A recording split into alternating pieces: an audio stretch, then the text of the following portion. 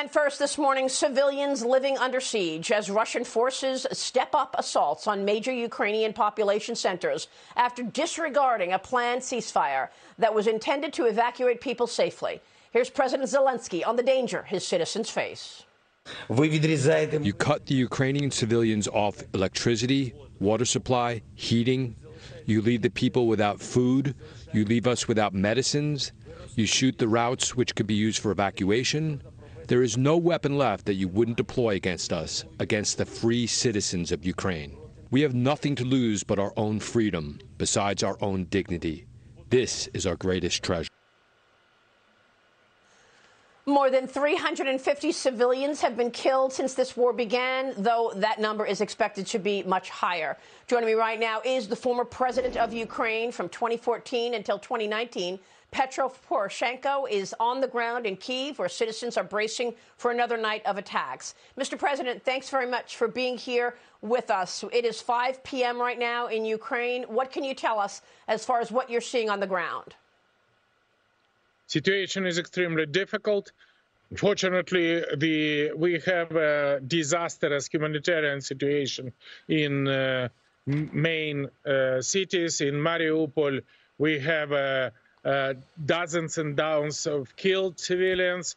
With Kharkiv, with Chernigov, with many others. But around the Kiev, today we are evacuated.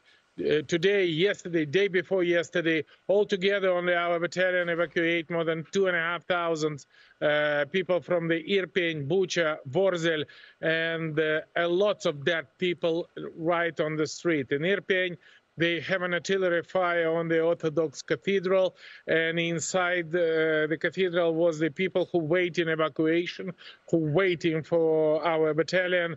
And unfortunately, also, we have lots of casualties among the civilians. With this situation, Putin make a war crime. We definitely proud with the brave Ukrainian soldiers, with the unity of Ukrainian people who demonstrated and ruin all this scenario of Putin. First, he want to capture Ukraine in 48 hours, then in 72 hours, but today is 11th day of our fighting, and more than 10,000 Russian soldiers are killed in Ukraine during this mad invasion. And we just demonstrate that Putin is not just an aggressor. Putin is the war criminal. Putin make crimes against humanity, and the whole world now will see that the picture of Ukrainian cities from Bucha, Vorzel, Irpin to the Chernigov and Kharkiv and Mariupol are much worse than in Aleppo. Can you imagine that this happening in the center of Europe in the 21st century? And with this situation, absolutely, this is the genocide against Ukrainian people. We are the only sin of Ukrainian nation. It's just that the fact that we want to be free, we want to be democratic, and they hate the idea to restore the Soviet Union second edition.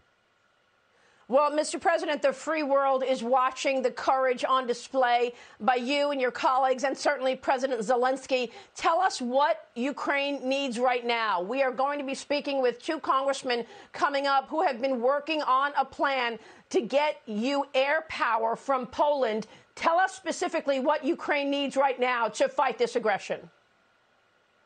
Thank you very much indeed for this question. This is extremely important.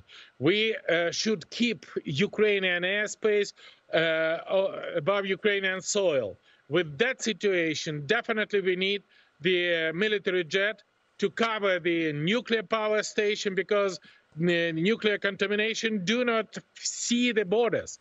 And Article 5 of the Washington Treaty do not protect the Western world from the disastrous Putin madness. We need our fighters to cover the civilians. And 72 fighters, which is now is in Poland, is in Slovak Republic, is in Germany. We urgently, this is the question on hours, and every single hour of the delay, this is the hundreds of Ukrainians killed. Our pilot is one of the best pilots in the world, and already almost 100 military jets and helicopters of Russian armed forces are already hit. And I doubt that anybody can imagine that army, which I am proud as a commander-in-chief of Ukrainian armed forces in the year 2014, 2019, create these armed forces, and they are so powerful. And point number two is the attacking drones. We have it in Bayraktar from Turkey. They're extremely efficient. Please combine it with all NATO member states, supply it to us. Point number three, this is the Javelin, NLAW, and other anti-tank rocket launcher, because we have more than 1,500 Russian tanks and armed personal vehicles. And this is impossible that Ukrainian soldiers with their light automatic guns goes against tank. This is extremely efficient weapons we definitely need it.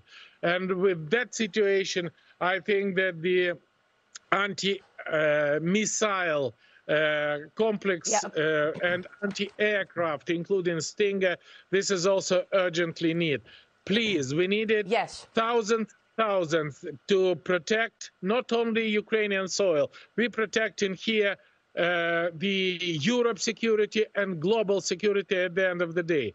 And next, it would be sanction. If Putin do not, first of all, I want to thank the United States for their leading role, President Biden, administration, Congress. This is extremely important what we have from you, but every single day it should be new sanction. I want to thank you for the sanction of the Visa, MasterCard, American Express, because all the Russians should understand if they support Putin in killing Ukraine, this is their responsibility, because Putin are fighting not against just Ukraine, as was my answer if you asked me before 24th of February. Now he fighting against humanity, against collective West, and we should be united to fight against him.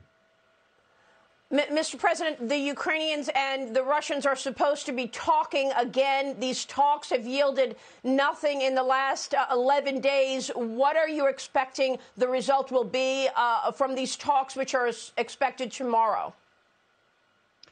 First of all, this is the third round of negotiation, and I have a very big experience for negotiation with Putin, and I have several recommendations. Point number one, please don't trust Putin. Putin promised me many times ceasefire, releasing of the hostages, withdrawal of the Russian troops from Ukraine. He never keep their promises. And point number two, please don't be afraid of Putin, because you should look at Ukrainian now, and Putin go as far as we allow them to go. That's why we should be united and strong. And point number three, definitely I prefer the diplomatic solution, and definitely there is no any nation in the world who wants the peace more than we Ukrainian. But I think that if we want to have the results, shouldn't be result tete-a-tete.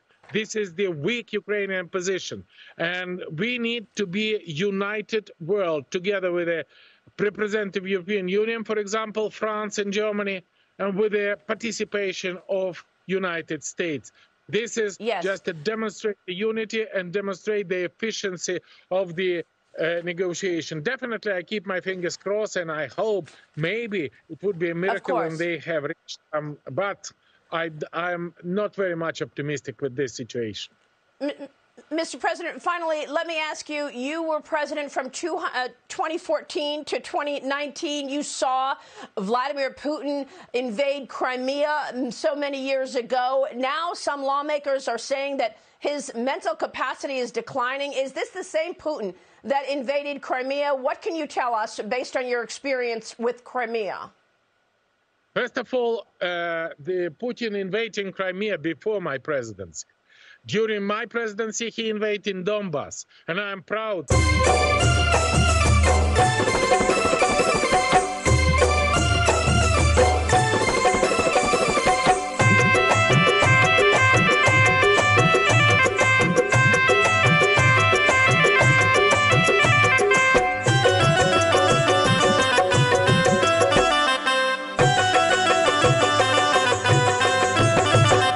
पतिया पढ़ई है पढ़ब कहीं से राजा पतिया पढ़ई है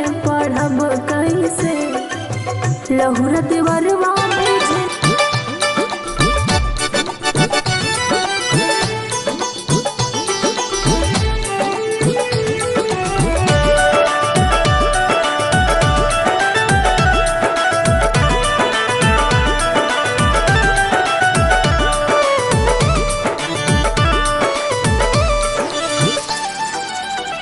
रात सपना देखाया पिया हमका रात सपना दे